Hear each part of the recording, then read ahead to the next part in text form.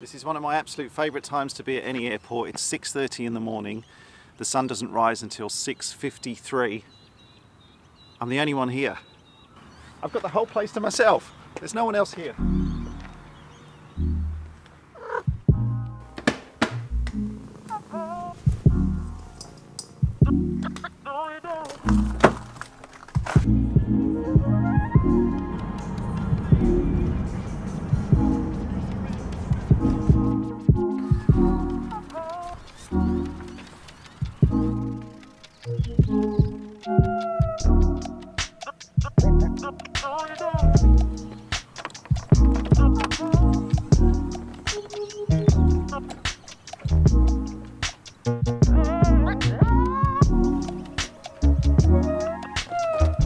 This is Moorabbin Airport. It's the biggest general aviation airport here in Melbourne, Australia, but there's nobody here. I've got the whole place to myself. This is by far my favourite time to be at an airport, not just because I do have the whole place to myself and I can do whatever I want here right now, but look at this sunrise.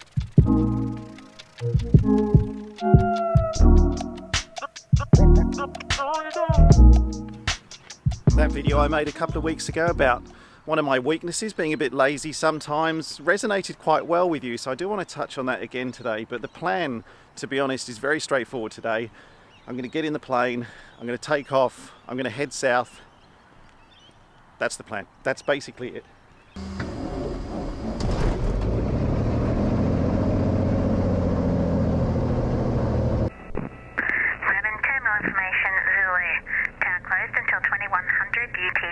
I do talk about weaknesses a lot on this channel. I talked about self-doubt, imposter syndrome, laziness, but the older I get, the more I realise that weakness is a relative term, and it's you comparing yourself to someone else. You're saying you're not as this as someone. I think the older and maybe the more stubborn I get, the more I realise that's such a futile exercise. Comparing yourself to others is one of the best ways, I believe, that you can stop yourself growing and achieving your full potential. Checking everything's good on the batteries there, which is good. I'll check the left magneto. Back to both and check the right. All good, back to both. Alrighty, we have a happy Echo Yankee Zulu. If you've watched this channel for a while, the other thing you'll remember is that when I fly this early in the morning from Moorabbin, the tower's not actually active, so it is still a CTAF, Common Traffic Advisory Frequency. Once again, the only pilots I'm talking to currently at the airfield are the ones in this aircraft. There's no one else here. Moorabbin CTAF, Cirrus Echo Yankee Zulu is entering and rolling runway 35 right. It'll be a downwind departure, right turn, tracking to the south. Moorabbin traffic. Temperatures and pressures are good. Up we go.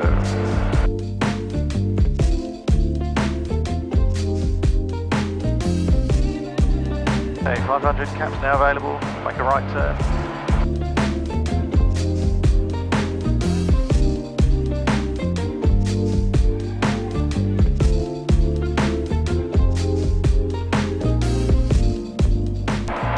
Echo Yankee Zulu, departing time 17, we're climbing 2,500, tracking southbound, Moorabbin traffic. Pretty, very pretty. Thought I'd go and check out the south coast today. I know sometimes on these early morning flights we either do the city orbits or we just go down the coast to the heads at the bottom of Port Phillip Bay here in Melbourne, but I thought we'd actually go down the south coast.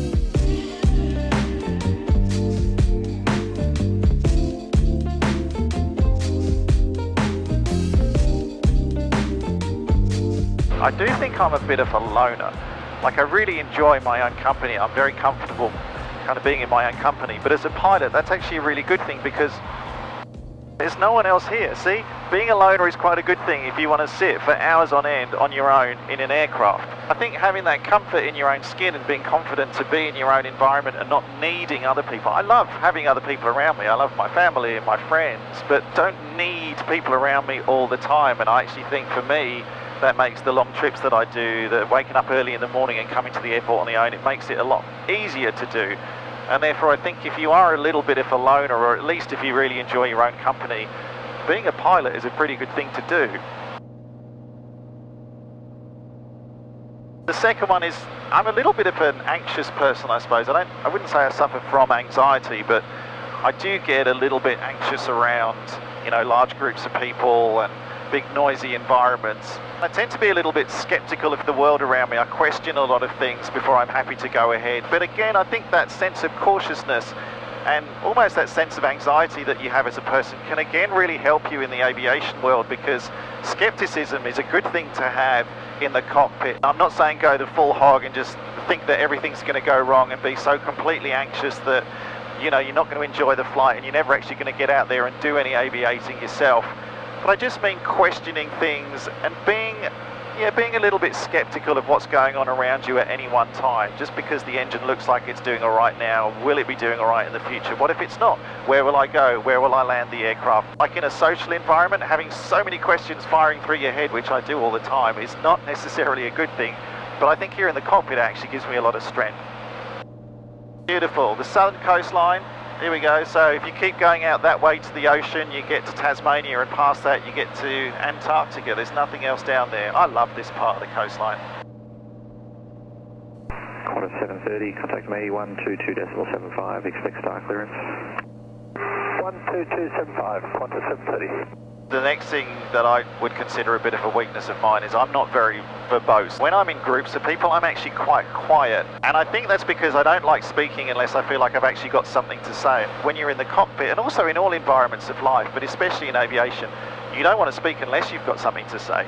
And I'm not just talking about on the radio, I'm talking about, you know, briefing your passengers, flying with co-pilots, just flying with friends. You don't want to be sitting there chattering away. You've seen those air crash investigation episodes with cockpit resource management when there's just one strong voice that's talking all the time and the other pilots don't want to question that strong voice, and that's caused some problems and some incidents in the past. Having a strong voice when you need it and talking when you need to talk, I'm actually really comfortable with that. I'm getting more comfortable in the social world, but I'm very comfortable with that in the aviation world. Alright, let's turn her around here. 20 miles right over bridge, you are. Killing 3, 12 Delta, cleared 20 miles right of bridge. I'm still desperately trying to see whales down here. In all my time flying, I've never seen a whale from the air, from my own aircraft.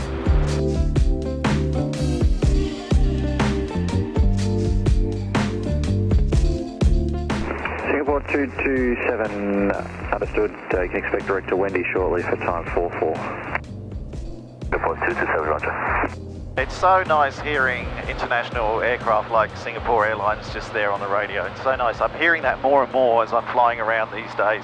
It's also fun because I've got my first international flight in over 2 years coming up. Well, fingers crossed, it's coming up in the next couple of weeks. I'll be vlogging that and sharing a video on the channel. I am so excited to leave Australia. Jetstar 560 Melbourne, sir. I didn't have any breakfast before I left. Oh, that'll do. So, actually I should mention, thank you Kezzy's Kitchen. It's kind of sponsored, like they didn't pay me, they just sent me these for free, so. Well, they paid me in food. And to be honest, if there's any other companies out there that also want to pay me in food, then I'm very open to that. Please, pay me in food. 100% vegan as well for all my plant-based friends out there.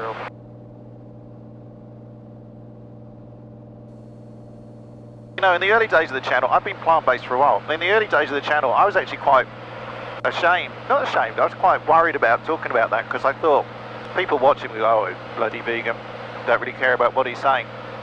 But I think that actually is part of this whole thing that I'm talking about in the video today, which is that embracing those individualities is a really important part of life. The older I get, the less I care about what people think about my individualities, and the more I actually start to embrace them. So if you are watching this and you are a bit of a loner as well, if you do go to parties and you're the one standing in the corner because you don't know what to say to anyone, if you feel a bit anxious sometimes or nervous around people, don't worry about it. There's lots of us out there. And if you're looking for something to do as a hobby or as a career, I reckon aviation is a great thing to get into. I think that list of personality, strengths, not weaknesses, is almost a prerequisite for this world. I mean, we're a funny bunch, us pilots. Like, who would choose to wake up at 5 o'clock in the morning just to hop in a plane in a chilly airport, fly down to the south coast, just because you can? I mean, who wouldn't? This is brilliant.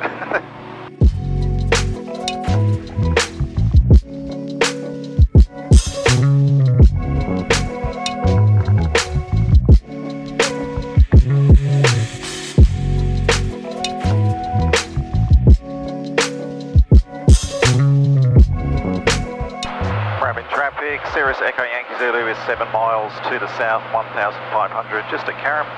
Inbound, straight in approach, runway 35 right, estimate circuit time 00, Moorabbin. Well, this could be interesting because the tower could come active right as we're coming in for our approach, but we'll keep going as normal. Station Moorabbin Tower's now open. We'll get a runway 35 left and right. The QNH here is 1008. Good morning. And 3 miles south we have. Echo Yankee Zulu, yeah, we're on a 2 mile final, 35 right. Can we go 35 left? Echo Yankee Zulu, that's approved. 35 left, Echo Yankee Zulu, thanks. I've left your number 1. Number 1, runway left, Echo Yankee Zulu. And sorry, I stepped on you. Have I got clear to land? No, not just at the moment. I'll wait until I see you and have a proper look at the runway, and then we'll go with that. Roger that, thank you. Echo Yankee Zulu. Morning, mate. Morning. Whilst I'm landing the plane at Moorabbin, if you like aviation adventures, check out this playlist of me attempting to fly around the border of my home state of Victoria, 5,000 kilometres, using only a paper map. Fun adventure over a couple of days. If you like flying, you'll enjoy that one. But thank you as always for watching. Embrace your individualities, and I'll see you in the next video.